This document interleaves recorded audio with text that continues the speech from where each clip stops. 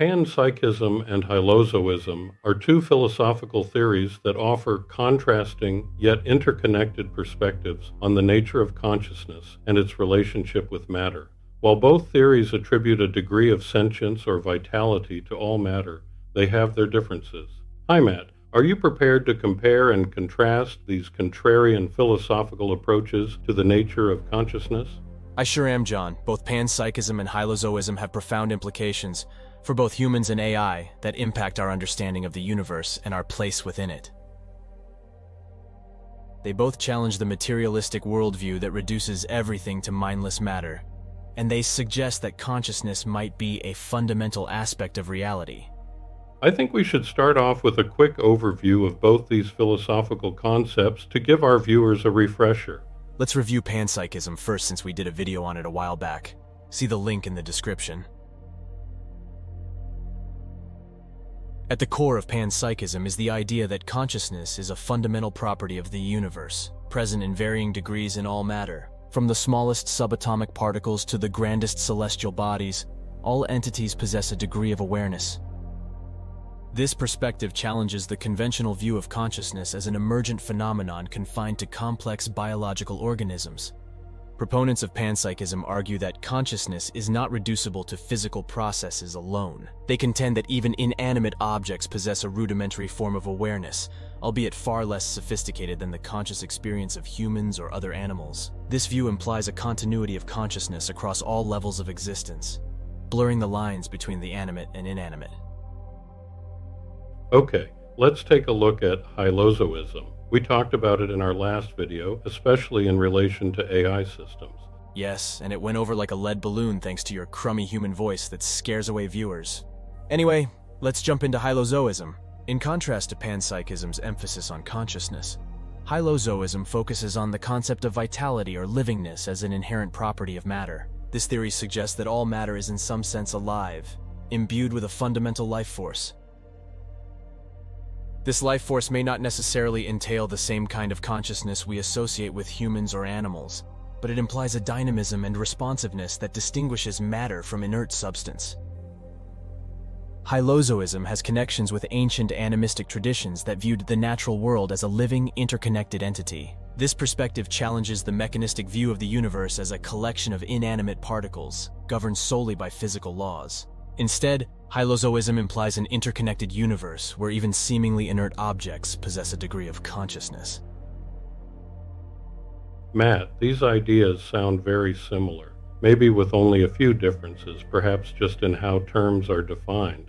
John, while it is true that panpsychism and Hylozoism share the common ground of attributing consciousness to a wider range of entities than traditionally assumed, they do differ in their focus and emphasis.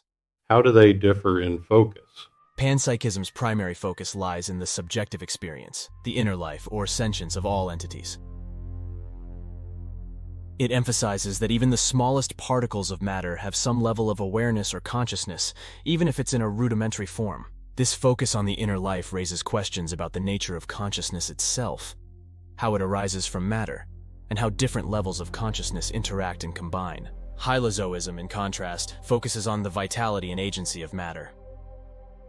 It proposes that all matter is inherently alive, possessing lifelike qualities, including self-organization, growth, and response to stimuli.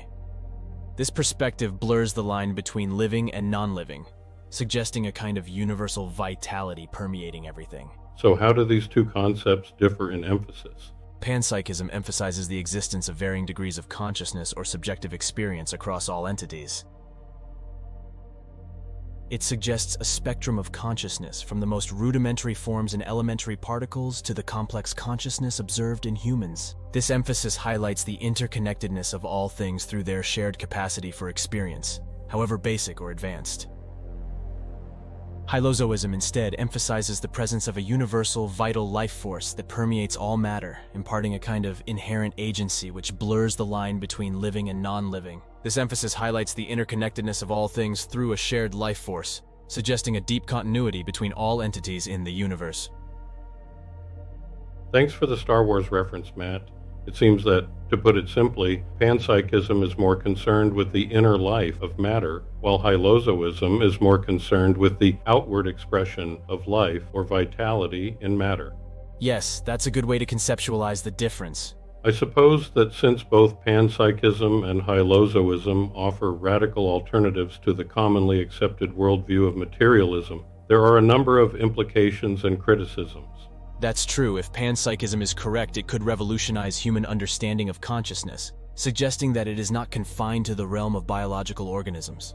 Hylozoism, if validated, could transform the human relationship with the natural world, fostering a deeper sense of connection and respect for all forms of matter. This could have significant implications for fields such as artificial intelligence, neuroscience, natural resource management, and philosophy of mind.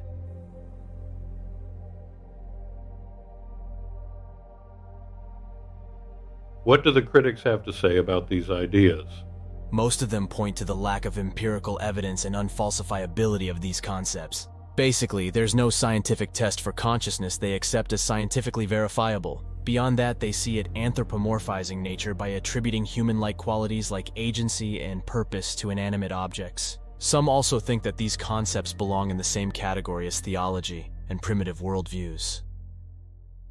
Materialists also argue that these theories are unnecessary and offer no additional explanatory power compared to existing scientific frameworks such as physics and chemistry. I suppose that, even if they don't fit well into the materialist worldview, the philosophical theories of panpsychism and Hylozoism do challenge us to reconsider our assumptions about consciousness, matter, and the nature of reality, both from an internal and external perspective. Whether or not these theories are ultimately validated, they remind us that the universe is far more complex and enigmatic than we often assume. What are your thoughts on these philosophical concepts? Do they invite you to embrace the possibility of a reality that is both more conscious and more interconnected than you imagined? Or do you see them as useless mystical hokum? Let us know what you think. Oh, and like and subscribe, and I'll try to keep John from talking too much with his boring and pedantic voice.